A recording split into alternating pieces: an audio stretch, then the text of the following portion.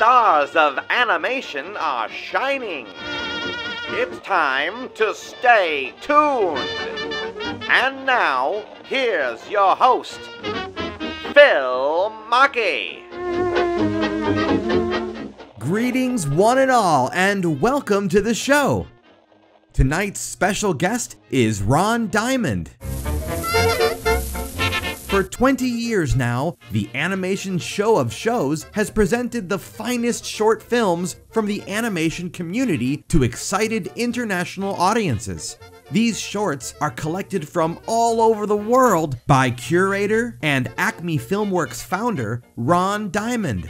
This traveling celebration of the medium now makes its way to Austin, Texas, tomorrow, August 17th. Alamo Drafthouse will be showing the Show of Shows for a limited 4-day engagement, and Ron Diamond is here to tell us all about this unique festival in just a few moments. But first, this.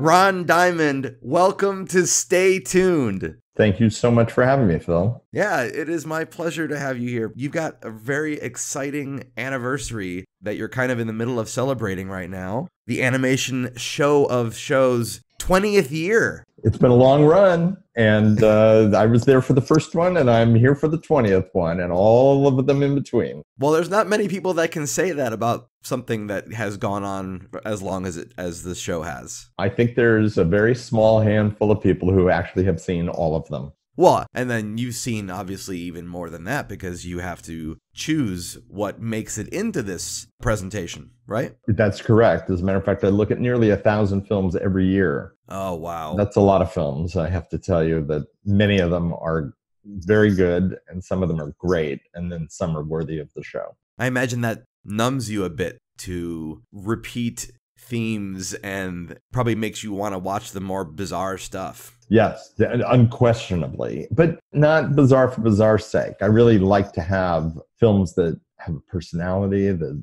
tell us something about the filmmaker as much as the narrative that they're telling us, that are rich and, artful. They got to be interesting to look at, but I want them to be very appealing for the audience to experience. So how do you go about choosing, which films make the cut? Well, I got a very big, very, very big folder called Nope. Then I have a very small folder called Maybe. And then the absolutely folder usually immediately only has 1 or 2 films. So I just have to kind of narrow it down. And I won't go back to the Nope pile ever. Oh, But the Maybe one, you give that. No, I need to go to the Maybe pile. Those are the ones that are kind of they capture my interest and they're interesting, and they definitely need to be looked at least 1 or 2 more times before I make a decision whether I want to pursue that film. And then sometimes I don't get the films I want, which is kind of frustrating. But you don't get the rights to them, you mean? That's correct. Because this is a commercial venture, different people have other commitments, or they don't want to have their films, restricted from internet use, which is a big issue. A lot of people want to put their films immediately on Vimeo. They see that moniker of staff pick as the most important thing that they could hope to have. So you're saying these are not films necessarily that were all submitted to you. These are films that you're finding, and then you reach out to the individuals and say, would you like to be a part of this? Exactly. Most of the films that I look at, I don't pursue the filmmakers. We do look at a lot of film festival films, and I go to many festivals, generally between 2 and 6 festivals a year. So that's a lot of festivals. But the one thing I've learned is not every festival is going to have every film. And certainly films that are selected in competition are of great interest. So often we pursue those films. So when a film shows up and it's been selected for one of, say, about 150 festivals that I'm interested in, then I'll usually reach out and say, hey, can I take a look at your film? And sometimes I get a response and sometimes I get no response. And maybe that's because I have the wrong email address or whatever. So I'm always looking for new films. But please, that doesn't mean that I don't want people to submit their films to me. I do. Okay. Is there a specific cutoff point that you feel you need to adhere to, like a time stamp for the entire length of the presentation? I don't want any more than 15, or if you had one really long one that was like half an hour long, but you really wanted it in there. Are there cutoff points? It's been a long time since I've had films over 15 minutes or 16 minutes in the show. I have had some films that have gone 30 minutes, way in the early days when it was strictly shown to colleges and to the studios. You see, the animation show started out with an idea of bringing sort of the best of what festivals were offering to the studios. I felt that they weren't seeing the creative work that I was seeing at festivals. And so I reached out initially to a handful of studios, and I said, you want to look at one film? This was the precursor to the show of shows. And I said, sure, bring it on over. I said, I got the filmmaker, and they said, even better. And that film was nominated for an Oscar. And then the following year, we had 4 films in the show. It's really now, because it's intended for a theatrical audience as much as it is for studios and schools, the goal is to make sure that we have it in the 90 to 98 minute range. After that, it just gets to be a long program. And as much as I love many of the films and really would like to include them, at some point, you really want to make sure that sit-down experience is compact enough that somebody can walk out and go, wow, that was amazing. Sure. But I do try to always include at least one experimental film in the program.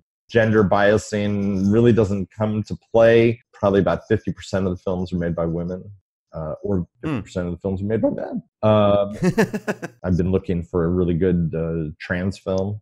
I just think there are subjects that are really important to bring to the light of public audiences. And I've seen films. I've seen good films, but I haven't yet seen phenomenal films in that area. You know, I really want to set a very high standard. So we deal with a lot of other socially related issues in the context of the show. And then just a lot of fun films, you know, as well. But even the films that are dealing with subjects that are heavy are generally interesting and compelling and thought-provoking, and in many cases fun to look at as well. Is there an overall theme each year that you kind of like say, this is the year where we're going to talk about outer space? The minute I do that, that means that I have gotten away from the original idea behind the show of shows. And that is to present films that are new, relatively new.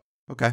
You know, with our 19th show, I put in a couple older films, a film from 1963, which we restored from history. It had never been seen in a movie theater. It had only been shown in the non-theatrical educational circuit. I saw it as a child myself in the mid-60s. And I showed Pete Docter's student film, which I felt supported the theme in that particular show. But generally, I do not look for a theme within the context of the show.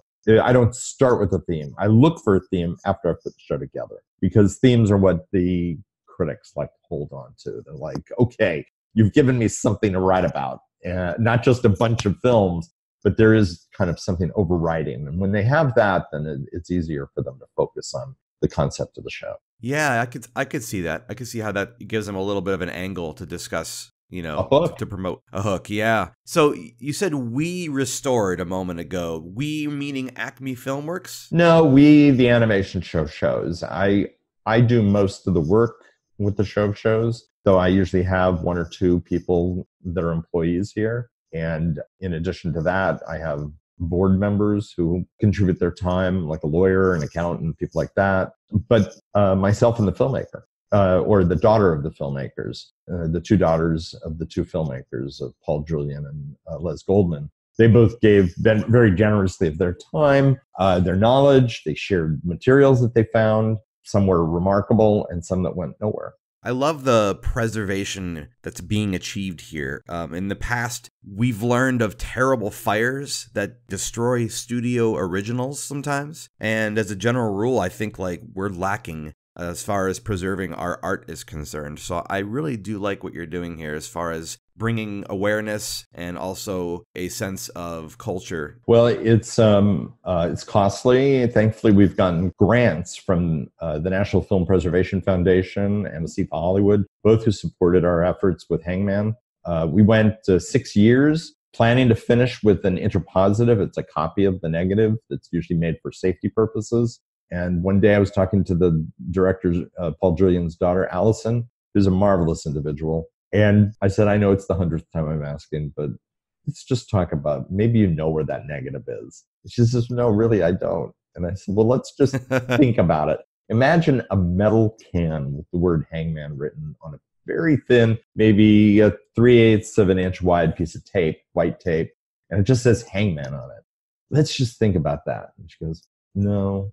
And then she says, but, and I'm going, but we've been talking about this for 6 years, and now you're going to throw a button there? It's like, yeah, my sister's got some old film prints in her basement in Spokane, Washington. Oh. Guess what was there? Hangman. Camera original negative. Wow. Yeah, that's pretty incredible. Yes. They thought it was an old film print, but in fact it was the negative. So that right there really, that tells you, because, we've been hearing about all of a sudden people are finding copies of old Oswald the Lucky Rabbit cartoons. And, when I first read about that, I was like, how are people just now finding this stuff? But you just explained it. That's exactly how it's. People forget. They don't even know. They thought it was an old film print. Right. Check your attics, everybody. Check those attics. Ron, do you have an animation background yourself? I started in the 80s. I finished. I started in the 80s. Wait a minute. You started in the 80s. I literally started exactly. in the 80s. Yes. I went to film school at UCLA. I studied film. I was focused entirely on producing live action movies. I produced 3 feature films. But while I was in film school, I had 2 things that brought me to animation. One was I took a great animation class, the basic first, animation 101. I did lots of little animation tests. I made a little 15-second film. I learned a lot about the history of animation. And concurrently with that, my then girlfriend, now wife, we've been together 40 years, or nearly 40 years, we started a distribution company because we were seeing all these student films and nobody was doing anything with them. I mean, literally, there was no internet. There was very little distribution. Cable TV was burgeoning. And when I mean burgeoning, HBO was maybe 3 years old at the time. Oh, wow. They were looking to short films as a way of filling time. Mm-hmm. They hadn't yet risen to being called interstitials. Right. They were just called fillers. And there was a distributor in New York whose entire library of short films was organized based on runtime. That was pretty much it. It was like, do you need a 2-minute, a 2.5-minute, or a 3-minute, or a 4-minute film? Just to fill those gaps. And so we started this distribution company, and we were distributing the films of Mark Baker, who then most recently created Peppa Pig. Another young filmmaker had just won a Student Academy Award for his student film. A guy named John Lasseter had made a film called Lady and the Lamp, which we distributed. And we built a library of about 150 films. And in 1985, we sold our business to Expanded Entertainment, which was partnered with Landmark Theaters, and they had just acquired the rights to the international tournée of animation. And so I produced several of the tourneys of animation, 19 through the 23rd, and then I worked on the Animation Celebration and Outrageous Animation, all these collections of animation that went automatically into movie theaters and did very, very well. So in creating the shows, I kind of followed a lot of that path in terms of films, though I put more emphasis on really films that had strong merits as opposed to just funny ha-ha films. The other thing that I did that really differentiated it with both the 17 and 18 and now with the 21st upcoming edition, we've produced documentaries with the filmmakers. They're short. They're about 3 minutes long. And it's kind of like, why this narrative? Why this filmmaker? Why now? That's great. And we realized that there's some pretty big themes that are underwriting these films that are really important. And when you see that, then you really get moved by it. Sure, it provides some necessary context to the audience. Yeah. So I refer to that as kind of the glue that holds it all together. Well, it's quite a history you've got. Yes. And then I did a movie called The Dark Backward. What? Yes, The Dark Backward with...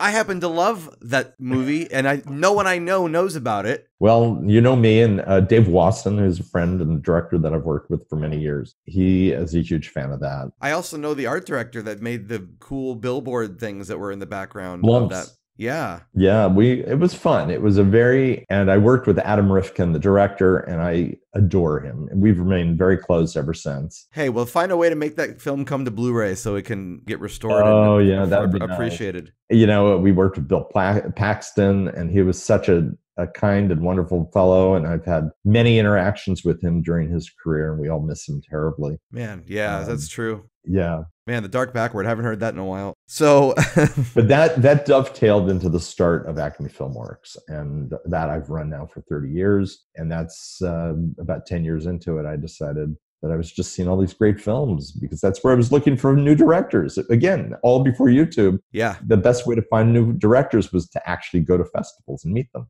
And what is Acme Filmworks in a nutshell? In a nutshell, a boutique animation studio that's focused on bringing opportunity to directors who have unique visions for animation. And so we identify people who have both unique artistic vision as well as people who have a desire to work within that space. I mean, 30 seconds is a challenge, but animators generally like to work in a box. Put me in a box, I'll find my way out, and work with what I've got. Yeah, that's true. More with Ron Diamond after this.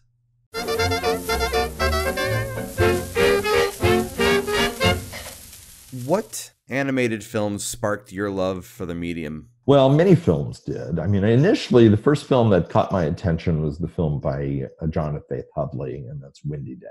As far as independent goes, when I was a kid, of course, I loved the Looney Tunes. Yeah. John and Faith Hudley's film was the first film that whetted my interest, my awareness that something unusual could happen in animation. That Windy Day used an original audio recording that John Hudley had recorded of his children just playing. And then he cut that down and then animated it. Hello, ladies and gentlemen. We are going to do a play about Princess Polly and Prince Joe. Princess Polly is acted by Georgia. Don't make faces. Prince Joe is acted by Emily. Ha, ha, ha, ha, ha. Let them go, ha, ha, ha, ha, ha.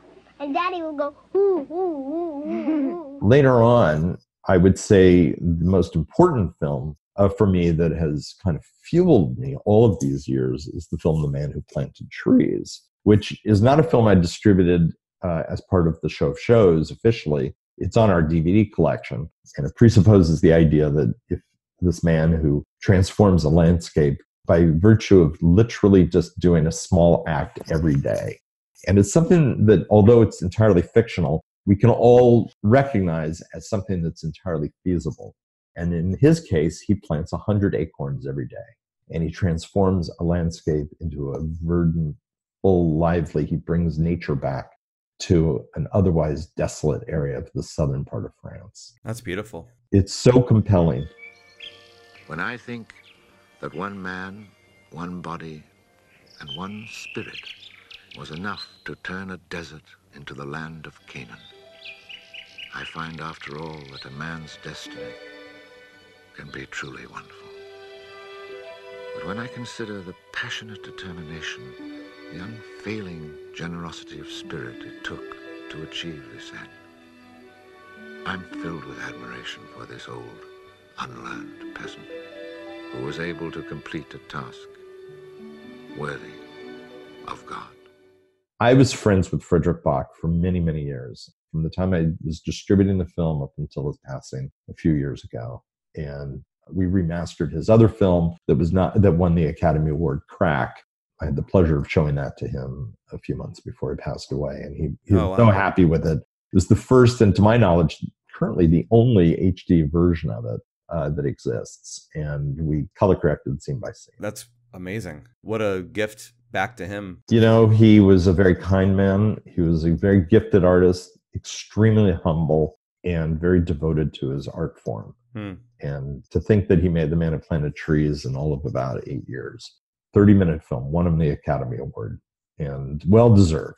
To me, that's why I'm out there, is to spread the good word. Has anybody ever compared what you're doing with the animation Show of Shows to the original intention behind Fantasia? Because that's kind of what you're doing, in the sense that Fantasia was supposed to be this perennial collection of films that they would swap one or two out of, and it would always be this rotating thing. And not that you're keeping a couple films always in there, but in a manner of speaking, you're actually achieving that. It's an interesting correlation that you raise, and I have to say nobody's actually mentioned it in all these years. Well, Yeah. you heard it here first, folks. Heard it here first. Phil, you were the enlightened one. I did share the films with Roy Disney. One time when showing it at Walt Disney Studios, I ran into him in the hallway and I said, "Hey, we're screening my program." I mean, I had casually met him previously. And he said, "Oh, okay, I'll catch it." And then I said, "Well, if you got anything to do after lunch, and if you'd like to join us, that'd be really nice." And I had Adam Elliott, who ended up winning the Oscar later on, months later, for his film Harvey Crumpet. And the executive who was walking us around the studio was going, "I've never met him. I've never spoken with him, and I'm going to have lunch with him." It's like, yeah, just invite, you know. So anyway, we had a lovely lunch together. And every year I organize a special tour for the films to play at the studios. I try to do it within a 2-week window so that the filmmakers whose films are in the show, if they can afford the cost of coming to Los Angeles and the time, which is usually a bigger issue, they come and they join me. And I'll drive them around, and we'll go from place to place to place to place. And whether it's Disney or Pixar or DreamWorks, Sony, you know, ILM, pretty much all the studios, a number of universities, the Animation Society, ASIFA, and it's usually 2 or 3 showings a day. It's a marvelous opportunity for filmmakers before the Oscars being talked about to have a chance to share their work and to be in the company of their peers who, even though they may be making big Hollywood feature films, they know how hard it is to make a really successful short film. Yeah. Obviously, you know, like you hear from parents, you don't want to choose your favorite child. But of the 15 short films presented this year, is there one or two that you feel best encompasses the 20th anniversary of the Animation Show of Shows? That's a good question. I should find a list of what I have in the show. The best way to answer is to take a light and put it over your head and make sure it's beating down on you so that you can feel like you're under the pressure of that question. Yeah, I do feel under the pressure of that question. Let's see here. You know, I just need a cheat sheet here so I can remember. Okay, well, that's the 21st. I recognized a couple of the names from the most recent Oscars. Yes, of course. You had Weekends and you had One Small Step, both of which are really extraordinary films. Yeah. We had the pleasure of just showing One Small Step at Comic-Con, which was great, fantastic. You know? Yeah, One Small Step is great. It really is. Yeah. You know, it's very hard to pick one film out. I mean, for instance, the film that opens the show is a student film. It's called The Green Bird, and it's truly one of my favorite films in the show. I try to start the show off with a really strong selection of films. You know, this is an unusual show because we have such an amazing mix. The first 2 films, new films from CalArts in the program, both Polaris, which was done by a young Japanese director who had moved to America to just go to CalArts. And before she graduated, she was already invited to work with Glenn Keane in the story department on his new feature film. How's that for a graduation present? I mean, you don't get much more to the top than that. No, you really don't. It's so extraordinary to have that kind of prime opportunity. It's really unusual. And then the other film was by a young woman from Taiwan, and it's a film called Barry, which is a very funny film, but highly relatable about this character who wants to be successful as a doctor, but has one small thing going against it. And that is that this character is a goat. Oh, well, yes, that would prove a problem. It would prove to be a problem. It shouldn't be a problem, but in fact, it is a problem. Yeah. And that inherently is a real challenge for Barry because the administration says, well, goats can't be doctors. Well, Barry, comes up with a cure for cancer and still finally gets back into the hospital to prove that he's capable of something very, very important. I like that. And we have this problem right now in America about people not being invited into the United States. Oh, I was going to say we have a problem with goats trying to be doctors? Exactly. Well, we do have a problem with that. It's a rampant problem with goats being doctors. Yeah. But, I think it makes us look twice at the fact that we might be restricting. Sure. Well, it's a brilliant premise, too, because if you were to ask somebody on the street, could a goat be a doctor? The instinctual answer is, of course not. This filmmaker chose an absolute statement of course that couldn't happen. And then it forces you to go, well, maybe it could. Maybe it could. So, there's a lot of poetry within this year's show. So inclusion, you could say maybe is the theme this year. Yes, it is a strong theme. Okay. It's a very strong. That's a great theme to choose. What's the best way people can support the animation show of shows, particularly if it's not coming to a city near them? Well, soon we'll be offering a screener link where people will be able to watch past shows on a timed limited basis, and therefore they can contribute to be able to do that. And probably the best immediate thing for them to do is to get on our mailing list, and that's to visit animationshowofshows.com. We have a donate page, and they can certainly contribute anytime they want to what we're doing. And they can buy DVDs too? And they can buy DVDs of past shows. That's fantastic. And Stay Tuned is produced in Austin, Texas, which brings me to my next statement of the animation show of shows will be in Austin, Texas. Yes. On the 17th through the 20th. Is that right? That's correct. And that's very exciting because that means in a city near me, in fact, the city that I live in, I can just go to the Alamo Draft House Theater, which is this location would be the South Lamar location. That's correct. I wish I could go to all of the places. We played in Egypt, in Tahrir Square, at the famous Zawa Cinema, which is known going back to the 1930s as one of the most important art house cinemas in the world. And people were paying admission of $1.90. And we were making 50% of that. So for 95 cents for 80 people, I couldn't be there. Yeah. But I reached out to a lot of people in Egypt. I became friends with a lot of animators in Egypt during that time. Wow. The more people who sign up on our mailing list, that's the best way for us to be able to reach you. And once we get to a point of critical mass, meaning if we start to get literally thousands of people showing up, right now, I think all told, we have less than 200 tickets to sell for the 4 showings that we have in South Lamar. Definitely, hopefully we'll fill the room. And once we do, that means that they'll give us more days for either this show or the upcoming show. And that's how it works in distribution. If you show that it's successful and people actually leave their homes with their kids and their families, then they will support it, and the theater will recognize that, and they will continue to add more dates. And that's a good thing. So that's the big challenge behind distribution. There you go. That's the classic challenge. And I certainly hope you guys hit your goal, because it means a wider selection of cities will be able to showcase these amazing films. I am delighted to be in Austin, and we have been in, with the 19th show, we were in over 80 cities across North America. Oh, wow. In movie theaters, and we were in over 50 universities, and we're programming more universities as we go. Every day we try to get out to more and more universities. So anybody listening to this, regardless to wherever you are in the world, we can play at your university. Well, may I suggest Bowling Green State University in Ohio, which is my alma mater. The best way to make this kind of thing happen is send an email to somebody at Bowling Green and make contact and have them say, yes, we would love that, and then introduce me. And then we'll make it happen. There you go. We play in Truro, Nova Scotia, and we play in Bulgaria, and a number of different colleges where I, on Skype, will get on and chat with the students and talk about the films. That's great. In some cases, the schools pay for me to fly out. Oh, how and nice. In that case, I'm able to do that. So next month, I'll be in Augusta, Georgia. Oh, not Soviet Georgia. I'm going to be in Soviet Georgia in October. Oh, you are? I am, both. Oh. Well, there you go. I'm going to do a speech at a conference on distribution in Soviet Georgia, organized by the Georgian film community. I've been to Georgia. I went to an animation festival held in a church.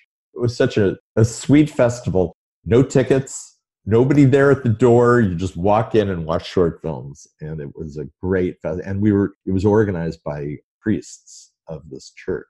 Well, just like church and just like films, the objective is butts and seats. It is. And if you could be watching animation in church, all the better. That's right. Two great tastes that taste great together. Absolutely. Well, Ron, thank you so much for being here. This was a truly insightful look into something that I think a lot of people probably didn't know was even happening, which is sad to me because it's been going around for 20 years. And I hope now that this gives folks a chance to go and discover the DVDs from the previous years and maybe even get out of their own house to come to South Lamar and check out the 20th anniversary of this incredible collection of short films. Well, thank you. Yeah, I would just encourage anybody who believes in what they see to be extremely vocal and encourage other people to come see it.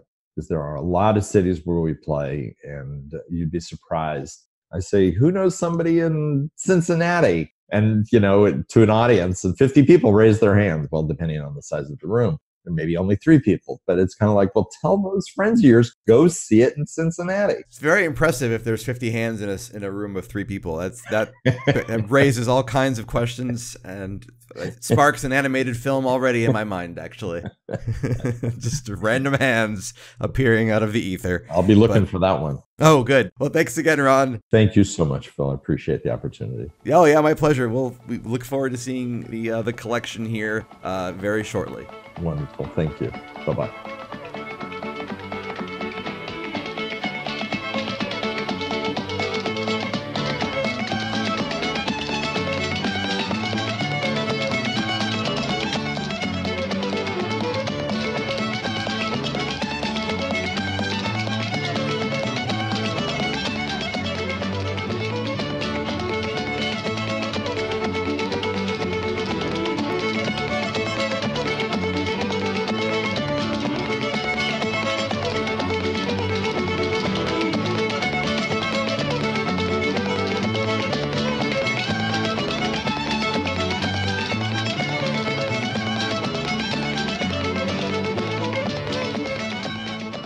That selection of music was from the 1981 Frederick Bach animated short film, Crack.